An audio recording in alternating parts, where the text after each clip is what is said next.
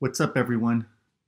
I'm in Prescott, Arizona for the Arizona School Personnel Association conference, and it's snowing. Can't believe it. This is Anthony Kim. He's a Corwin Press best-selling author with publications including The New Team Habits, The New School Rules, and the Personalized Learning Playbook. But the behind the scenes of how discussions and relationships and trust is built between organizations is something that's been kind of on the forefront of my mind. And so what we found in our work is that a lot of people actually don't know anything about the people that they work with. They just take it for granted. How would you describe your organization, whether it's your team or your district, the identity of your organization? When I think about identity, the things that we do every day actually create our identity.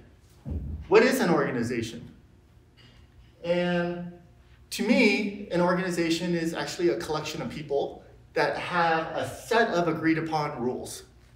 And so you could imagine how hard it is to make these changes when you're trying to overwrite long-term memory of an organization. That's what we're actually trying to do. What's called the New School Rules, and we talked about 6 chapters, 6 levers that needed to change. How we plan, how we build teams, how we manage roles, how we make decisions, how we share information, and how the organization learns. The things that you do every day have a ripple effect in your organization. So the 3 habits that we talk about are these kind of things that we think fill your calendar every day, which is how do you learn, how do you meet, and how do you run projects? How do you learn is like sharing mistakes. If we want to model vulnerability, we have to share mistakes. And the way we learn is often by making mistakes. How we meet, we talk about creating inclusive environments, but we don't let everybody talk.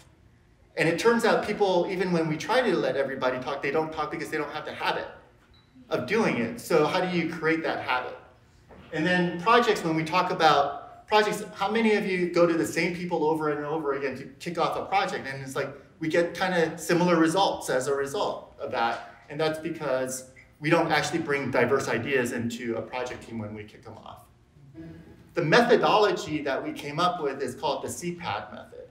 And what we found in behavioral science research is that there's a cycle that people have to go through in order for a habit or a behavior to change. And we came up with this one, which is a spark has to inspire somebody. When I give you an idea, whether Teresa is like, hey, I got this way to automate something, hopefully you got a spark from that, and you're like, I want that kind of convenience, right? And so once you get the spark, then you're gonna go expand, which is research all of the possible ways to think about this work, talk to other people, and then you have to practice, and which is like, okay, now that I kind of know this, I have to be in a safe place where I could try some of this stuff out. And then once I do that, I'm going to apply it, and it's like, how do I make these things that I'm trying part of how I do business every day? And then as I do that, is I start debriefing, which is like, are these the results that I anticipated from doing this, putting the effort in? And so it goes in a cycle, and we think that this cycle takes about 6 weeks. It's a 4-team group. So we had Nick, who's our program architect. We had a senior programmer. We had someone from finance who was in control of the visions programs, so that if we had to make a change into visions, they kind of knew what was going on, and also, of course, provided feedback from the finance department. And it was myself for HR. We came up with kind of the projects, the timelines, what we thought needed to happen, who was part of it, but we were really the main 4 in that core group. We schedule a weekly meeting, and we stay true to that meeting. So every Tuesday at 9 a.m., we all have to meet, regardless if there's something on the plate or not, just to do a check-in. One of the folks that I partnered with, and they're here at the table, is Ed Elements. They wrote a book called The New Team Habits. And they're not paying me, this is not a promotional thing. I'm working with Kim and his team because this is the book, and they have a table out there. This book here is a guide. That's what we need. We need tools. We need a guidebook. And they're focused on how to make better teams. Because this is not an individual effort. If collaboration is one of the most important skills, What are the tools that you're using to build that collaboration? It's a culture shift. It's a little bit at a time. It's Monday and Tuesday and Wednesday. What are the tools that you're using? What are the skills that you're using? And I'm excited by this kind of work and other work like this because this gives us, it's one thing to say, you need to do this. It's another thing to hand people tools to go do this. She's gonna, in 20 years, she's gonna be 25 years old, she's gonna be a teacher, I can tell already. She's gonna be an educator, she's gonna have little kids with her, and she's gonna be shopping in a thrift store. They're gonna be doing some kind of scavenger hunting thing. And she's gonna find this in the back of the store in the 50-cent box.